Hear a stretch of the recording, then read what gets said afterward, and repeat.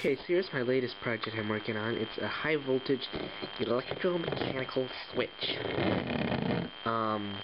So right here I have a 120 volt solenoid from an older microwave. So it works pretty well. And then here's the contact.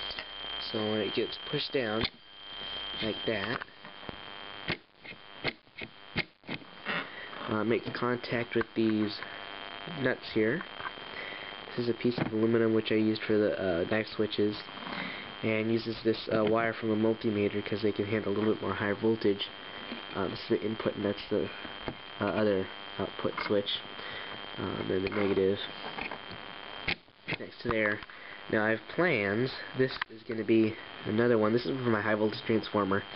So when it's connected, it'll be allow me to arc, and when it goes disconnects, it'll hit another piece, another bolt, which will discharge the capacitor, so it won't shock you. And then this whole thing I'm planning to have submerged in mineral oil in a plastic container, and sealed. So, because when you have it on and then take it off, it arcs a whole bunch, and then with the discharge of the capacitor, it also arcs. So that should make it so it doesn't.